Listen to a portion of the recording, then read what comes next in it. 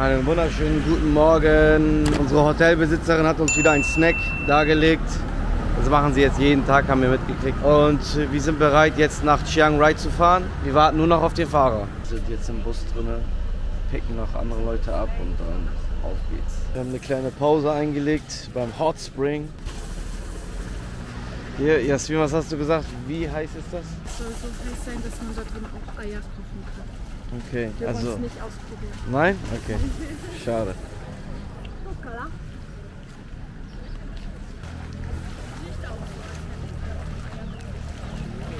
Also reinspringen würde ich nicht. Boah, es riecht aber. So, hier gibt es ein paar Läden. Ich gönne mir jetzt erstmal einen Kaffee. Dann lass uns erstmal einen Kaffee holen. Morning.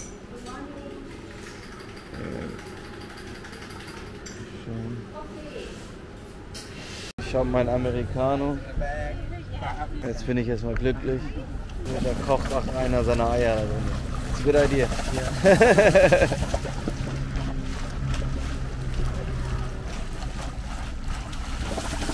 Bei den Hot Springs gibt es halt sehr viele Souvenirs, Klamotten, genau, was zu essen, Toiletten, kleiner Stopp und dann geht es auch weiter. Insgesamt 3,5 Stunden bis nach Chiang Rai.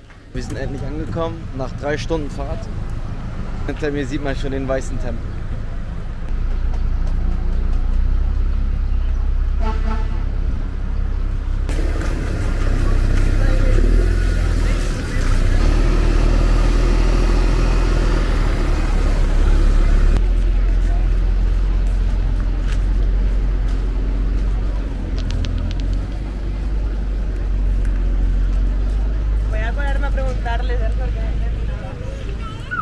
Ja, unser Guide, der ruft uns schon her.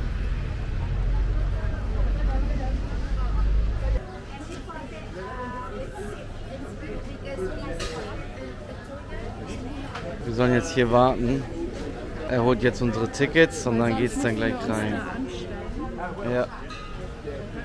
So, unsere Karten sind gekommen und auf der Rückseite steht da auch schon einige Informationen, wo was ist.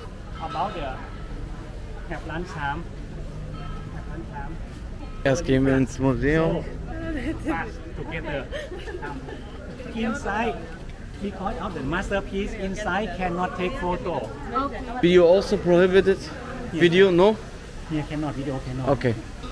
Video nicht machen. In dem Museum war das nicht erlaubt zu filmen oder auch zu fotografieren. Daher, wir gehen jetzt zum Tempel. Gehen wir jetzt erstmal durch hier. So.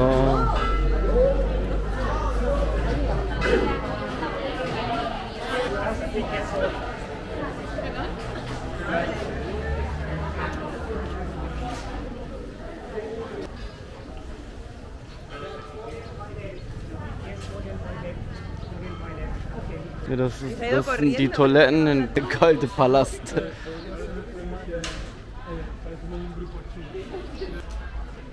Mit der Woman and Man.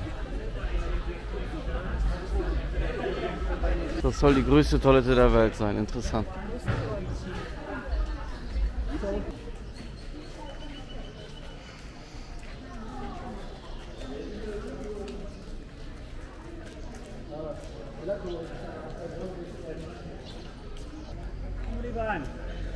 Over there is a golden museum. Und das ist das Museum Ganesha. Da gehen wir jetzt auch mal rein.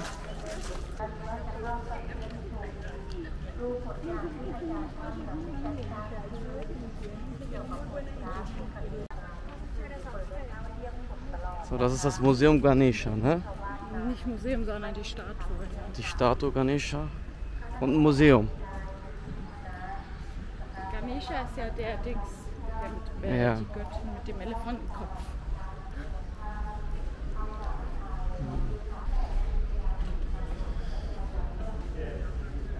Genau.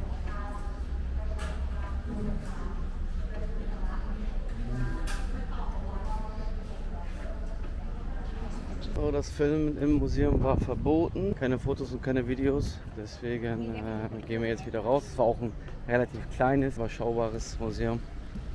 Und gehen jetzt zum Nächsten Gebäude. Gehen wir mal jetzt da vorne rein. Sieht auch mega cool aus. Also irgendwie so ein Alien oben drauf.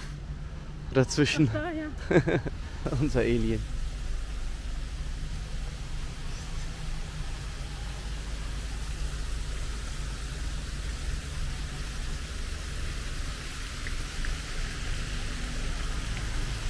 Hier ist eine Glocke. Kleiner Wasserfall.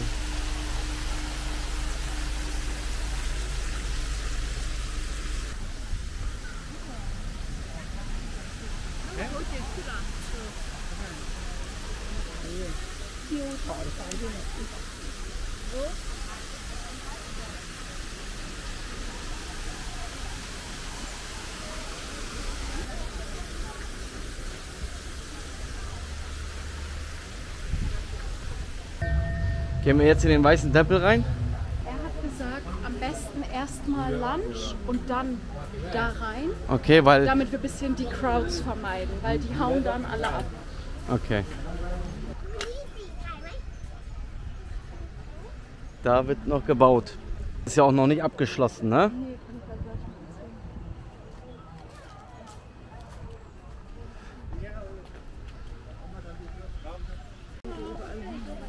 Genau, und das sind diese Wünsche, ne? Die du dann reinhängen kannst. Oh Mann, so viele Wünsche.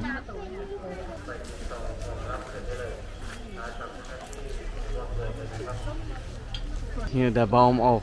Komplett mit Wünschen voll.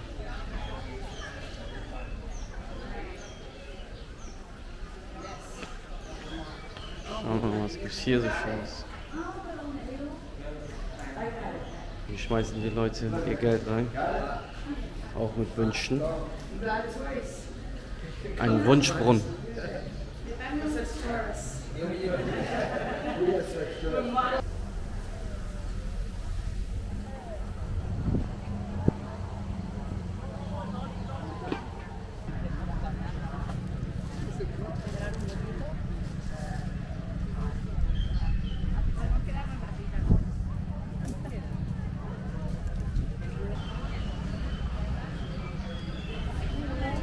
Oder auch nicht.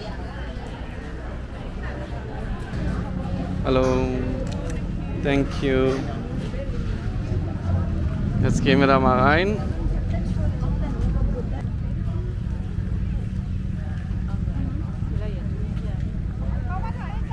Da sind eine kleine Goldfische drin. Na, klein ist gut, aber etwas größer.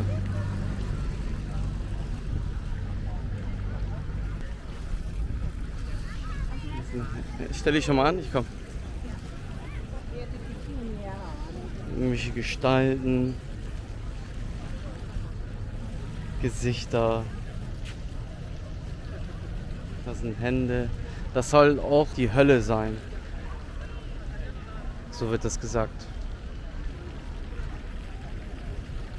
So sieht die Queue aus hier. Die geht ja nach vorn, war sie viel länger. So vorsichtig, dass du nicht in die Hölle reinfällst. Man darf nicht zurückgehen, weil das Unglück bringt. Oder wie war das? Das ist der Weg raus aus allem. Man lässt das Erdliche hinter sich. Okay, man lässt ja das Weltliche hinter sich.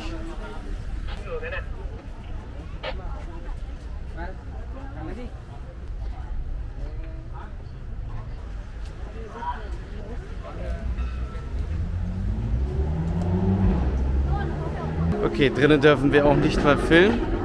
Kann aber so einmal rumlaufen, anscheinend, ne?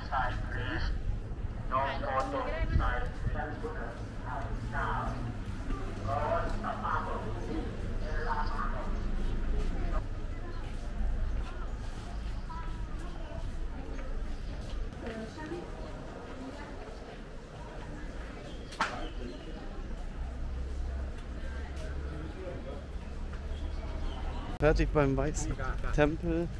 Geht's jetzt Richtung Essen. Keine Story gibt's dann gleich dazu.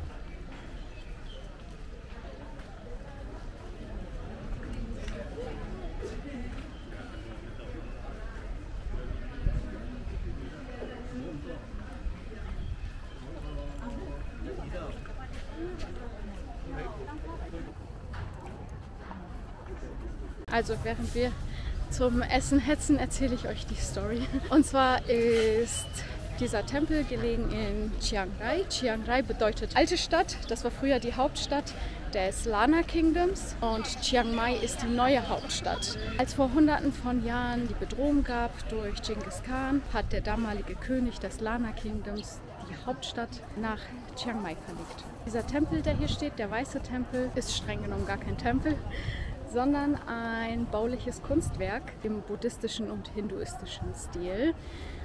Und beinhaltet sehr viele unterschiedliche Stilrichtungen und auch ganz viel Surrealismus, was den halt so besonders macht. Auch die Farbe, das Weiß, ist eigentlich keine typische Tempelfarbe. Das kennt ihr ja auch, ist eigentlich immer alles sehr bunt, sehr viel Gold.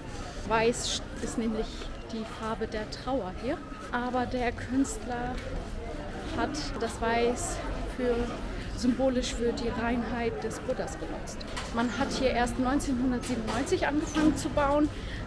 Komplett fertig ist das Ganze sowieso noch nicht. Die ganze Anlage soll bis 2070 fertiggestellt werden. Das, was man jetzt sieht, das sind nur 20%. Bei einem großen Erdbeben wurde 2014 auch sehr viel zerstört. Und ursprünglich sollte das gar nicht wieder aufgebaut werden. Der Künstler wurde aber doch überzeugt und hat doch weitergemacht. Denn er hat eigentlich diesen ganzen Tempel größtenteils selbst finanziert mit knapp 1,2 Millionen US-Dollar und den Rest hat er durch Spenden eingesammelt. Die Spenden waren immer bis auf ein Maximum von 250 € begrenzt, weil er nicht von großen Spendern abhängig sein wollte, was auch sehr interessant ist. Und ja, das ist eigentlich so die Story zum Tempel. Und kommen wir jetzt zu unserer Tour. Wir haben noch einen Tempel und das Schwarze Museum vor uns. Wir können dennoch jetzt schon sagen, diese Touren von Chiang Mai aus sind viel zu kurz. Wir sind da überall durchgehetzt und wenn man hier hin möchte, bucht euch 1-2 Nächte in Chiang Rai und macht das selbst. Der Eintritt kostet, ich glaube, irgendwie 60 Baht oder so. Und dann hat man den ganzen Tag hier Zeit und kann in aller Ruhe sich alles anschauen und nicht so wie wir. Also unsere Empfehlung, bucht euch hier eine Nacht und macht das in Ruhe, kommt ganz früh, dann sind noch ganz wenige Menschen da. Ihr seht, hier sind überall Touris. Ja, es ist trotzdem mega schön, es lohnt sich, aber man kann all diese Eindrücke, das kann man in der Zeit gar nicht alles schaffen. Da kann man das übrigens ganz gut sehen. Das sind Gebäude, die schon stehen, die aber noch nicht dekoriert worden sind, bis auf ganz oben die Spitze. Und hier sieht man halt, wie das aussieht, wenn es fertig ist. Ne? Ganz viel Weiß, ganz viel Silber. Das ganze Silber kommt durch kleine Spiegelplättchen. Total cool aus. Wir sind jetzt beim Weißen Palast fertig und fahren zum Blauen Tempel. Auf jeden Fall fahren wir jetzt weiter.